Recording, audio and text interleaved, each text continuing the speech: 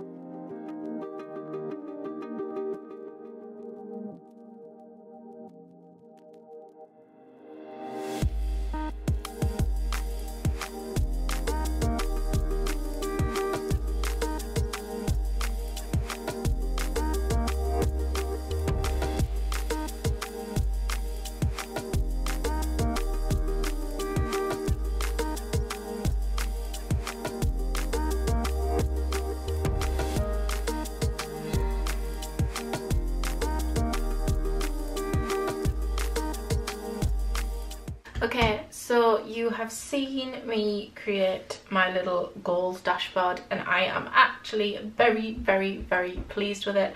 I really didn't want to cover up this dream big section because I think that's kind of a really good quote for the page. I love the way this turned out. I used the washi tape that was like half circles and put them against each other to make full circles up here, which I think looks really pretty. I made this little door for some of my goals just so they were a little bit more hidden, and I love this little section where I could write a little title for the page as well. I used lots of bits from the same Simple Stories collection.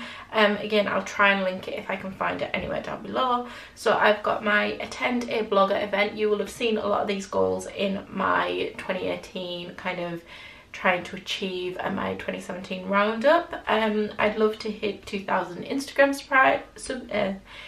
followers, sorry, they're not subscribers, because one of my goals this year is to really focus a lot more on my Instagram, because at the moment I've got about 400 followers over there. Twitter, I would like to hit 3,000. Again, it's just all about growing and kind of connecting with a lot more people. I'd love to hit 2,000 subscribers on my YouTube channel.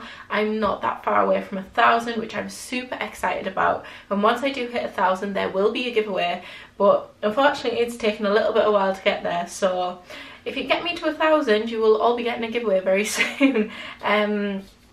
this little section because I am getting married this year.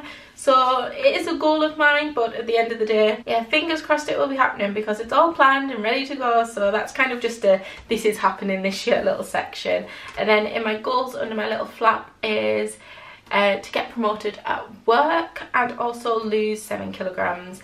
You'll have seen me kind of faffing on with this, well, these kind of sticky notes to try and get them to fit, and it just wasn't working, so I scrapped the idea and went with this instead. But I'm really pleased with this page. It's a great introduction to my planner. So let's get into planning this week. So I've put that at the front, as you see, and it's got this beautiful paper on the back as well, which I could also decorate if I feel fit. I need to stick together these 2 pages, so I'm going to do that now. Just take them out, and I'm just going to take this double-sided tape runner pen from Crafter's Companion. It's brilliant for this kind of thing because it's so quick and easy. I'm just going to take it all around the edges.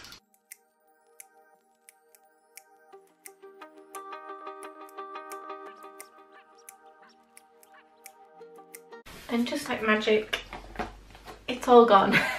I focused on getting the holes all lined up because that was kind of the main part that needs to work properly.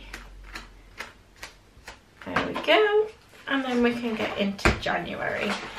Again, I really recommend investing in one of these if you can. It just makes using this planner so much easier.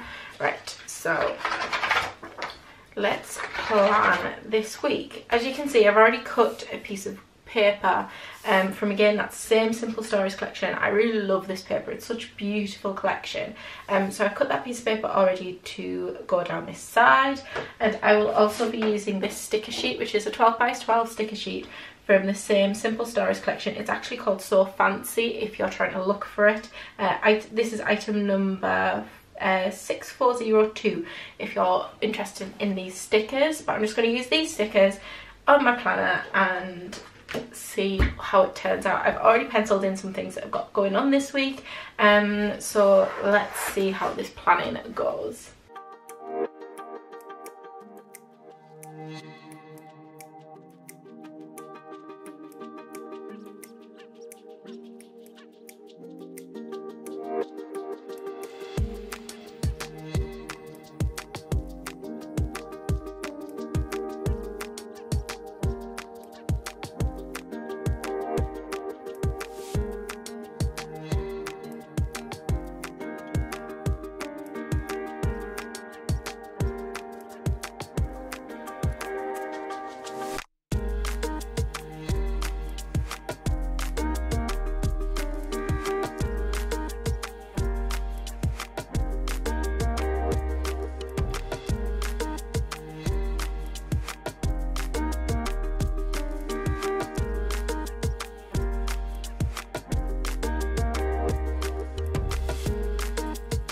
Okay, so I think I'm gonna leave it with the stickers there. I don't want to go too mad because I still want space to plan and write everything in.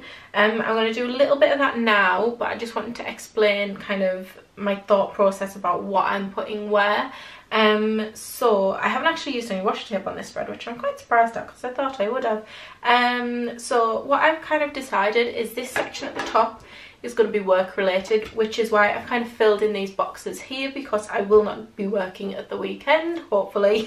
And then this middle section is all about my YouTube channel, my blog, my social media, all those things. And then this bottom section is kind of my general life to-do list, like at home things that need to get done, meal planning, all that stuff is going in this section down here. But again, I don't have as many to-dos for this part of my life as I do these parts of my life, so this is kind of a bit more filled in at the bottom.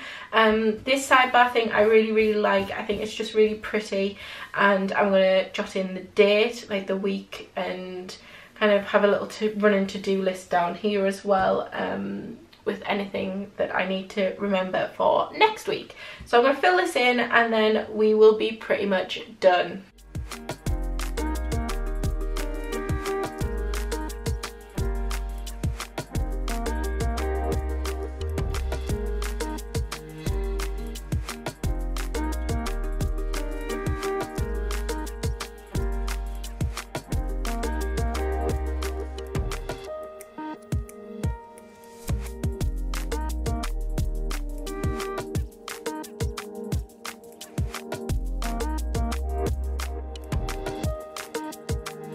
that is my plan with me for this week. I haven't got a ton on at work at the moment, but I'm sure on Monday all of these rest of these boxes will get filled in. I've got a few things planned for my YouTube and my blog which I need to get on, get filmed, get edited. Again, not a lot happening on the nights, which is why I filled in most of these boxes, but I'm off to the gym. I need to do some housework and I get my HelloFresh delivery on Saturday. But yeah, I'm kind of sad that I didn't decorate this little section, but I just needed to get into planning everything. But I am very, very pleased with this dashboard for 2018. This is definitely the favourite thing in my planner at the moment. So anyway, thank you so much for watching. I hope you have enjoyed this plan with me, working on my dashboard and getting this week all set up and ready to go. And I will see you all hopefully very soon with another planner related video. Thank you so much for watching. I will see you very soon. Bye! I'm gonna be myself, or I could be someone else. No one's stopping me now. I'm gonna skip my breaks, I'm gonna make mistakes. I just wanna feel alive. It's just what I do when I'm out, so